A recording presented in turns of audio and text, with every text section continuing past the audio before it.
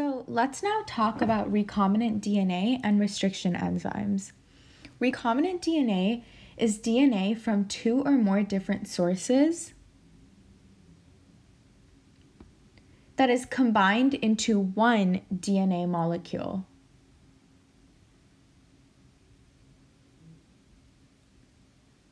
And this is very important because it means that we can combine DNA from two or more different species. So, for example, we can do this with human and bacterial DNA. If we want to produce an insulin protein in mass production for diabetes patients, we can use recombinant DNA technology. So if this is my human DNA chromosome, and here's my plasmid DNA, and say on my human DNA, I have an insulin gene that I want to isolate, and I want to produce it in mass production, I will use a restriction enzyme to cut the insulin gene and isolate it. Here's our isolated insulin gene. I can then insert this into a plasmid if I cut the plasmid with the same restriction enzyme. So for example, once we do that and we insert the insulin gene, our plasmid might look like this. We can then insert the plasmid into a bacterial cell. And here's our bacterial cell, and it'll have the normal bacterial chromosome, but it also has the plasmid. And we can then replicate the bacterial cell multiple times to produce multiple of these plasmid with the insulin gene. So here we're going to replicate our bacterial cell. So ultimately the steps to make recombinant DNA are first we're going to cut the plasmid and the human or donor DNA with the same restriction enzymes. And this is key because you want to produce the same sticky ends so that you can ligate the DNA together. Step 2 is that we're going to isolate our gene of interest. In this case, our gene of interest was the insulin gene. And step 3 is that we're going to introduce this gene of interest into our plasmid. Finally, we're going to put the plasmid into a bacterial cell, and we can then replicate the bacterial cell multiple times to produce our gene of interest. Let's now talk about restriction enzymes. So restriction enzymes cut at very specific sequences that are called palindromic sequences.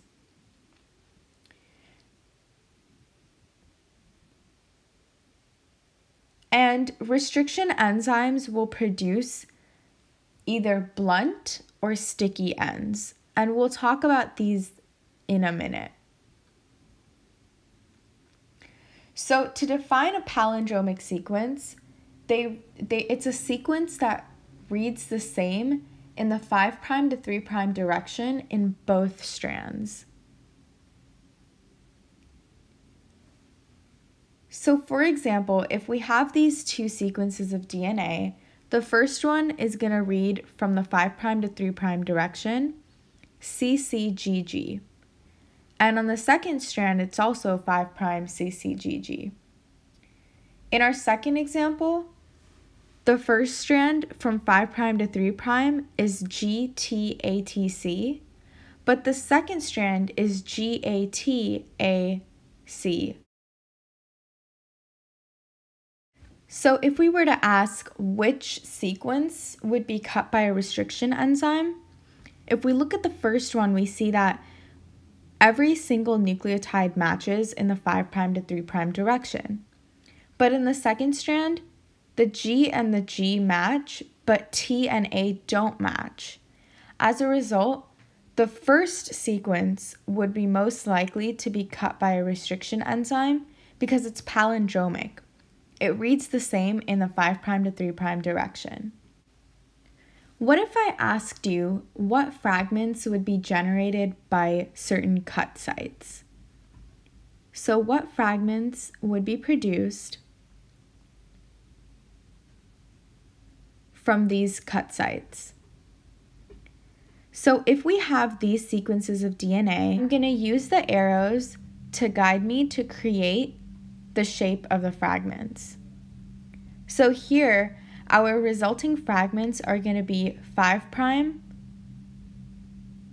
CC and 3' GG from the first fragment on the left, and then on the right we have GG 3' and CC 5'.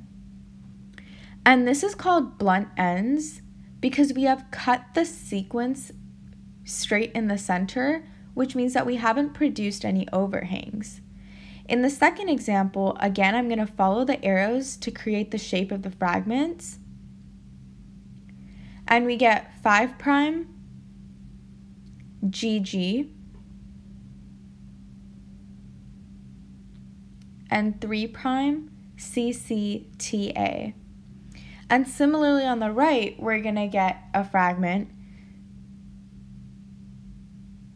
In this example, we have produced sticky ends. So we have overhangs.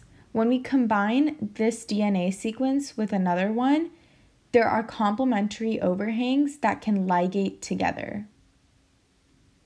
Now in the third example, we're going to do the same thing where we use the arrows to create fragments. And the resulting fragments are 5' CTGC and 3' GA.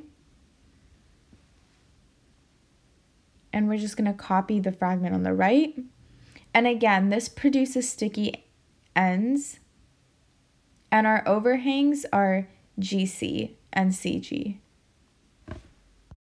Now, another kind of problem that you might get is that you may be shown a plasmid and asked what the gel electrophoresis for it would look like. So what would the gel electrophoresis look like for each of the restriction fragments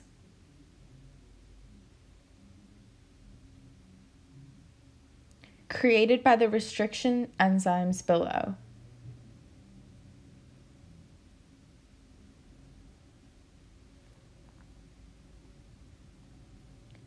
Now, if this is my plasmid, and on my plasmid we have various cut sites as well as the ampicillin resistance gene, the origin of replication, and the bacterial promoter, and our plasmid is 5 kilobases long. And if on the right side I have a gel electrophoresis that shows the standard sizes of the DNA bands as well as our restriction enzymes X, Y, and Z. If we start with X and we cut the plasmid at the restriction enzyme cut site for X, we're going to get this one big fragment. And this is 5 kilobases long, which means that on our gel electrophoresis, we're going to have a band at 5 kb. If we do the same for the cut sites at Y, we're going to get one restriction fragment on the left, and here we're going to get another restriction fragment. And the one on the left is going to be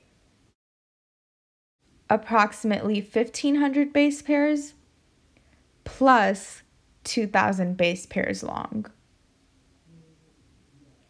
So if we add 2,000 plus 1,500, we'll get 3,500 base pairs long, which is equal to 3.5 kb.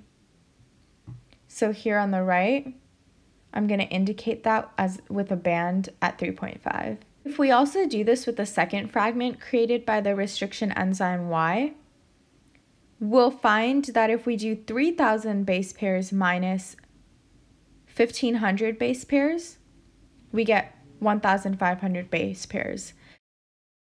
This fragment is 1,500 base pairs long, and I'll indicate that as a band at 1.5 on the gel. And finally, if we do this with the restriction enzyme Z, we'll get a fragment that's 1,000 plus 500 base pairs long.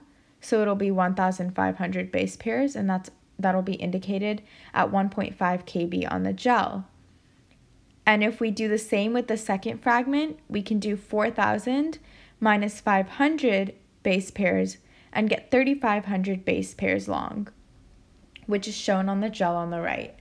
So in this way, we can use a plasmid and the restriction enzyme cut sites on the plasmid to determine what the gel electrophoresis for certain restriction enzymes would look like.